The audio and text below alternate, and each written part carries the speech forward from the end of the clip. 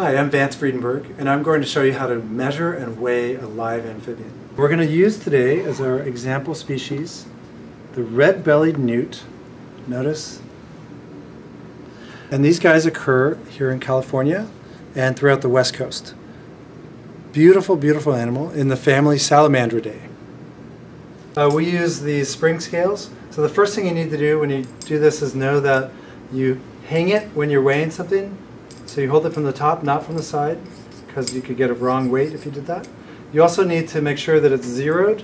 So the way you do that is you hold it like that and make sure that it's actually, the little line is on the zero. So you turn this thing up here to figure that out. Then that's ready to go. I got my little guy. I'm going to put him in the bag gently. Make sure he's towards the bottom. And then I'm going to put the scale on the top using that clamp. And now I want to hold the scale very carefully and let it equilibrate. So there, it's right at about 10 grams, but of course we've got to subtract the weight of the bag. So now I can let him out. It's always good to weigh the bag after you weigh the animal, in case you get any debris in there with it. Be very careful not hurt his tail.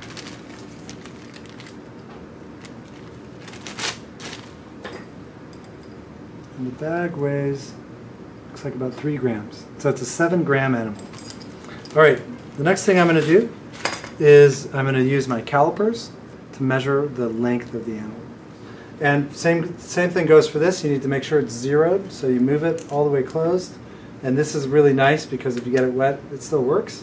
And notice that it's a little bit off right here when I close it all the way, so I need to readjust, slide this part here until I get it to the zero exactly, okay? Now this can be challenging with some species like salamanders because they wiggle around a lot, but really we're looking for a general measurement. It's not going to be perfect, but it gives us an idea of whether it's a juvenile, adult, etc. What we're going to do is we're going to take 2 measurements with our calipers. And remember, these are just rough estimates of the length of the body from the tip of the nose to the cloaca, and then from the end of the cloaca to the end of the tail. So snout to vent length and a tail length. That's what we record for this guy. It's a live animal, so he's squirreling around a lot. Now what I'm going to show you is where the cloaca is on this animal, which is right here. It's also called the vent. I don't know if you can see that.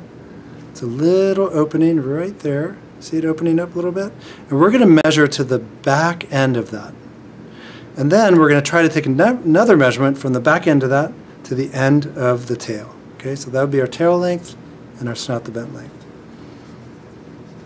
Now this guy wants to be a little bit curled up because he doesn't like being held upside down.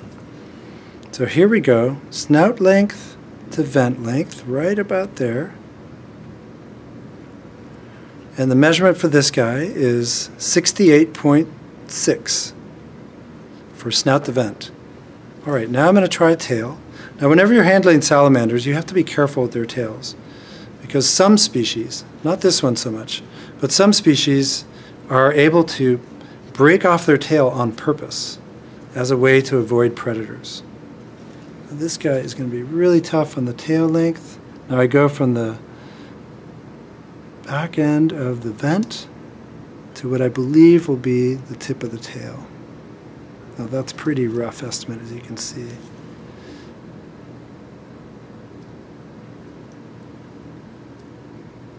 Right about there. Now I'm left-handed, so I don't get to see the dial until I flip it over. And his tail is 70.6 millimeters long.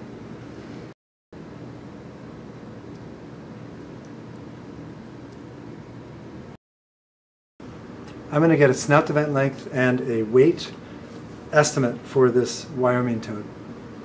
Get my toad here. Here he is, a very happy toad. So you can see what he looks like. All right, so snout to vent lengths in anurans, or frogs and toads, are easier taken on the top of the animal, on the dorsal side. So here he is. I kind of stretch him out a little bit, let him sort of pull himself forward with his front legs. And I'm holding his back legs, but not very hard. They're just pinned so he can't have any purchase. And right here is the vent. Can you see that right there? So they have a cloaca right here. You can see kind of this fold of skin. And that's what I'm measuring to get an estimate of the total body length of this animal. I go right to the tip. But there it is right there. So this guy is 56.1 millimeters long, snout to vent length. All right, now the next thing I'm going to do is get a body weight for this guy. And the way I do that is I am going to put him in a little bag, like this. Drop him in gently. Make sure that his fingers and toes are not near the area where I'm putting this little clip. And this is a scale, a spring scale, that is too small for this guy. So notice it's gone past 30 grams. So I need a different scale to get the right weight for this guy. I've changed scales, so now I have the 60-gram scale. I'm going to clip it onto the bag. Make sure I don't clip the animal. And I let it hang. Now you want to make sure and hold it by the top and not like this, because if you're doing this, you're not going to get the right weight. If it's windy outside, put the wind to your back and kind of block it like that. Okay, as best you can. So this guy, I'm looking at the scale right here.